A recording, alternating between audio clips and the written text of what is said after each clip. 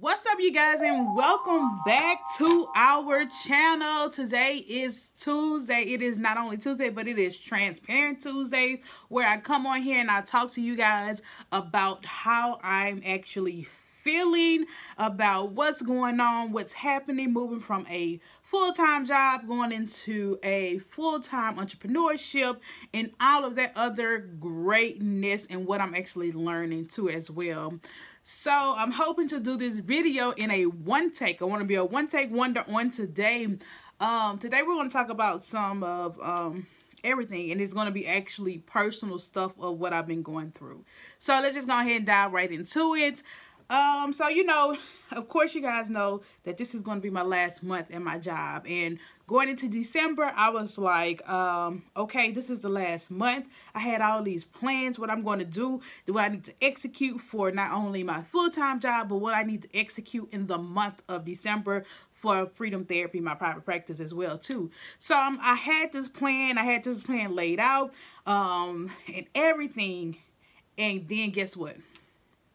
Life started happening, and life happened quickly. And when I say about life, personal things in my personal life started happening, that actually threw me off course. If you looked at my video last week, last Friday, you know that my grandfather actually passed away, and he passed away on December the 8th, and that's when life just kind of stopped, paused, and you have to go into, now you have to help out your family and be there for your family and grieve.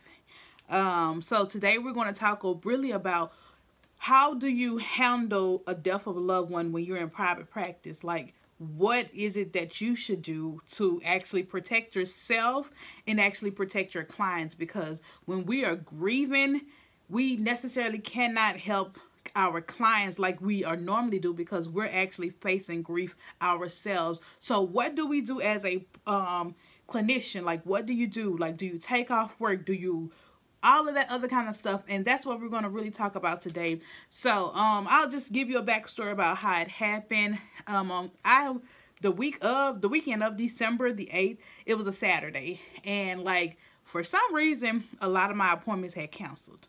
And I was like, why are all these people canceling for whatever reason? And only one appointment confirmed. Like, everybody was canceling at the last minute too. They were like, I was waking up to people on Saturday morning saying, oh, Miss Danielle, we need to reschedule, blah, blah, this and that. And only one person had confirmed, and I was to see that person at 12 o'clock, right?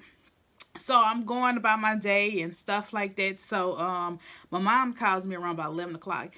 And she was, because my grandfather lived in Atlanta. Like, we knew that it was coming because the doctor had already told them that it would be about 7 to 10 days. But us being of faith, you know, we're praying, we're believing that he's going to pull through this, because he has pulled through this before. And so my mom called me, and she was like, she FaceTimed me. So now it's real serious. So she was like, I wanted you to talk to Grandpa. And I'm like, okay. So I see him, and I know then, oh my God, I'm not going to cry. I know then that it wasn't going to be great. I knew that that day was going to be his last day. Like, you can see it and you can feel it. And I was like, hey buddy, how you doing? And like, it was a lot. Let me say that. And shouts out goes to my mom, because she had been over there for almost a week looking at that, seeing him like that. And it's like, I only experienced it for about like 5 minutes, and it's like, it still has me tearing up. And so she was like, go ahead and say, you know, your final goodbyes and stuff. So I was like, hey buddy, and you know, so I talked to him. I was like, I love you and all of this. And so as I'm hanging up the phone, it's like 11 o'clock. My client's supposed to be here for 12. So it gives me enough time to gather myself for my 12 o'clock appointment, because it was too late for me to try to counsel her, because she was like, while I was hanging up the phone, I can hear her pulling up outside. And so I gather myself, get myself together, and go into her session. And for me, work is good for me, okay, to dealing with the whole grief thing. And so I finished up with her, and so I called my mom back.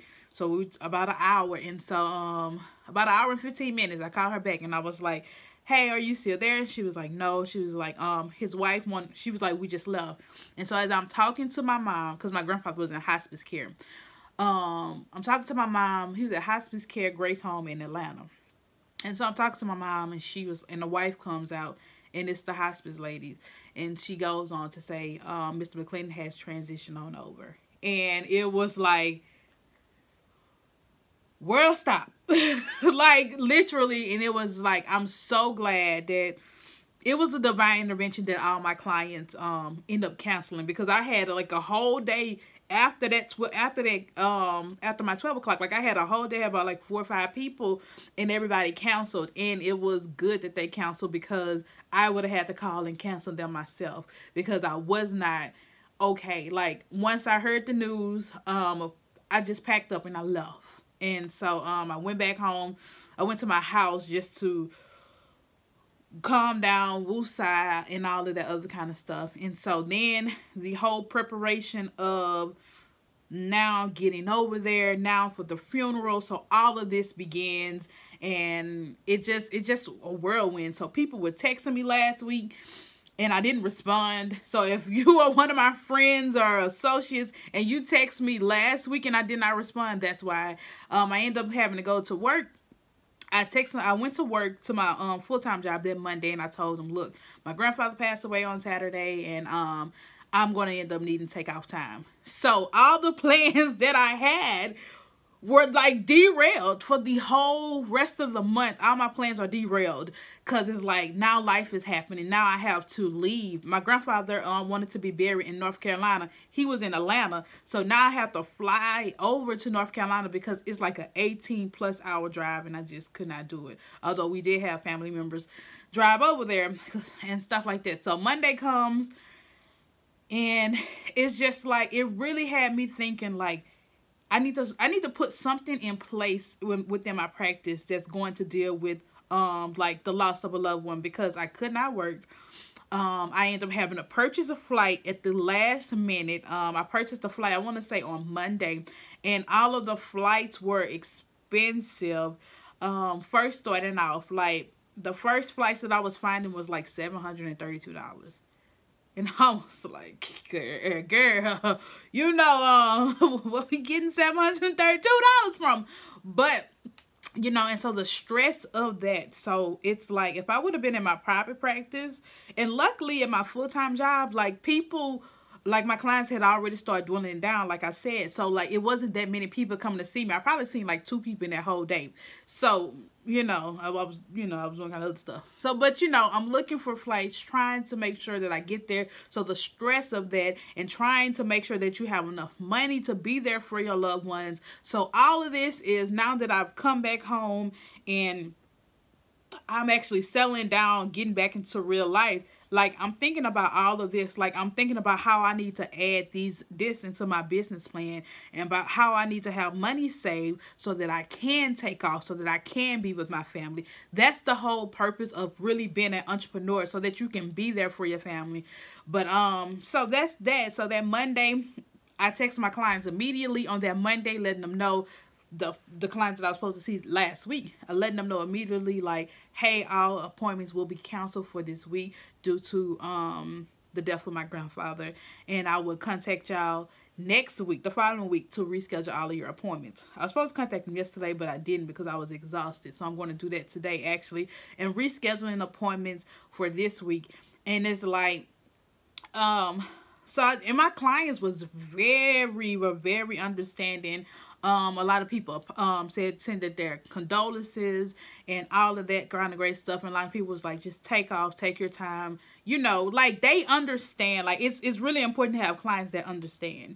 So I took off. I went over there and was able to go and be there for my family, be there for my mom. And I would say I experienced a lot of emotions that I wasn't expecting to experience. And I almost had a panic attack, like literally.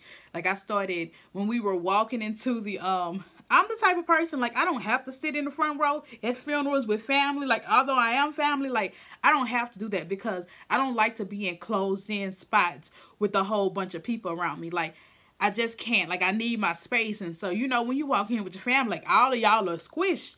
And so, my uncle, my great uncle, he was insisting, come on, you come sit over here with the family. You're family. I'm like, no, I want to sit back here with my aunt from Virginia, and stuff like that. And so, he's like, no, come on. So I get over there. We go to sit down, and I feel myself like I can't catch my breath. And so, like, I was going to sit on the side of my mom. And so, like, my grandfather's wife was like, no, she wanted my mom on the side of her. So that was my out. I was like, oh, I gotta go, you know. And so, because I had to let her out. And so I, like, almost literally ran in the funeral home to go and sit over there with my aunt. And, like, I'm sitting over there and I'm, like, fanning myself. It's cold in North Carolina, by the way, y'all. And they had the air on in the funeral home. So I'm like, she was like, you're hot? I was like, she was like, you okay? And I was like, yeah. But thank goodness I knew the signs of what a panic attack looks like, because I would have had a full-blown panic attack if I would have stayed over there. And so I got over there to the side, did my deep breathing, calmed myself down, and sat there through the service and stuff like that. So that's that whole thing right there with dealing with the death. You know, dealing with the death while you're going into private practice. Me dealing with the death while I'm going into, so it really sparked up things that I need to write in my business plan and make sure that I'm prepared for. But I will say this, and one good thing that came out of this, so I ended up my flight. Let me tell y'all about that. Let me tell y'all about how good God is. But my flight, so, you know, like, I end up, when I first started searching, like, they were like $732. So then worked it out to where I can get a flight for like $400. And so on my way back, the only thing is, it's called a budget-friendly flight or something. The only thing is that the airline chooses when you leave and when you return. So, and you could be bumped too. So I was like, okay, so I was just prepared to, if I needed to be bumped or anything like that. So, you know, I had enough time within my schedule. So on my way back, the airline was overbooked by 7 people. So I was like, oh my God. And so I was like, they're going to just like bump me all together and stuff like that. And so I was just like, okay, so it's overbooked by 7 people. And so they were looking for volunteers to give up their seats. And so I was like, okay, so I went up there to the guy and I was like, are y'all still looking for volunteers? Mind you, before me, 4 people had already volunteered to give up their seats. And they needed 7. So I went up there. No, it was 5. 5 people had already volunteered to give up their seats. And it was, they needed 7 seats. So I was like, okay. So I went up, because my mom was like, go up there and see. She's like, because they'll compensate you. And I was like, really? They will? I was like, I don't know. So I went up there to talk to the guy, and he was kind of rude at first. And I was like, nope, I'm not giving up my seat or nothing like that. So later on, he comes to me, and he was like, where's your final destination? And I said, my final destination is Shreveport. And so he comes back, he goes back up there, and like he calls everybody over there, because he was already telling the people how much they would get paid if their seats was given up. But then when he came to me, he said he looked and his eyes got big, because he saw that where I was going. He was like, you're going to Shreveport, Louisiana? I was like, yeah. So then he said, he called everybody up there, all 6 of us, and he was like, because of this lady, talking about me, because of her, you guys are all going to get $1,000 for your seat. Y'all, I was like, what? And like the woman on the side of me was like, oh, thank you, ma'am, thank you, ma'am, thank you, ma'am. I was like, wait a minute. He was like, because your flight, you're not going to be able to leave here until 1 o'clock. My flight was supposed to leave at 8:30 a.m. that morning. I got there at 6. And so he was like, your flight is going to be delayed. If you give up your seat, you're not going to be able to leave here until 1:16. I was like, $1,000? Baby, look, I just need to be back by Thursday. I don't care. You know, like, I don't care at all what happens. I just need to be back by Thursday. He was like, no, I'm going to get you home today, but I'm going to get you home at 5 o'clock. I was supposed to arrive at 1 o'clock, but I ended up getting home at 5. baby, do what you want to do. Do what you want to do, okay? With it, just do what you want to do. And so we're boarding the plane and stuff like that. And so then he was like, Miss Bailey, you're going to end up having to board the flight. I was like, dang, man, you know? And so he was like, but keep faith alive. He was like, because if I need your seat, I'll come get you off the plane. And so I was like, okay. And so the lady was outside of me. She was like, man, you know how I hate that. So I get up, I go on the plane, I sit down, I put my stuff up on overhead. And so the other guy, the Caucasian ticket guy comes on, person that was taking the ticket, he comes on the plane, he asks for somebody. So that person wasn't on there, so he leaves off. And so then about 2 or 3 minutes later, he comes back and he said, Miss Bailey, we're going to need your seat. Y'all, I grabbed my stuff, like I damn near ran off that plane. Y'all hear me? Like I was like, I gotta go. And so on my way out, the flight attendant was like, so how much they're giving you for your ticket? Because you're getting off here mighty fast. And I say, they're giving me $1,000. He was like, I'll see you later. Like, oh my God, y'all, I ran off that plane so quickly. And I was like, I come out and like my girl, the lady who was sitting next to me, she was like, hey cousin, you back. And so because of me, everybody that gave up their ticket, gave up their seat voluntarily, got $1,000. So the lady that was sitting on the side of me, her and her son was traveling, so each ticket was worth $1,000. So she got $2,000, and another lady ended up getting $1,000 too, because they sold her seat to somebody else without her even knowing. But so it ended up turning out to be great. And Delta is going, and I flew Delta too, let me say that. Delta is actually going to send me a $1,000 American Express card. So that in itself ended up wrapping up the trip to be good. I'm actually waiting on my gift card now. This should be overnighted to me. But that was a way to turn a not so great trip into end up being a good trip. The trip overall ended up being great. I was able to see some cousins that I haven't met. I was able to talk to some people, talk to my family and stuff like that. You know how you start meeting family members, cousins, and all this other kind of stuff that you haven't met with funerals and stuff. So I was able to meet one of my first cousins. Her name is Kimberlyn. I was able to meet her and my her father, who is deceased. He died at 40, about like a couple of years, about 10, 12 years ago. He died from like a heart disease or something like that. So I was able to meet her and her mom, and like she wants to be a forensic psychologist. So of course, like able to share so much information with her and her mom. It was like, so it ended up being a great trip, although it was a sad occasion. And then Delta giving me $1,000 for my seat was even better, and things of that nature. So y'all, that is going to come to the close of how I've been feeling and what's been going on with me since last week. So before I close, I want to wrap up some things.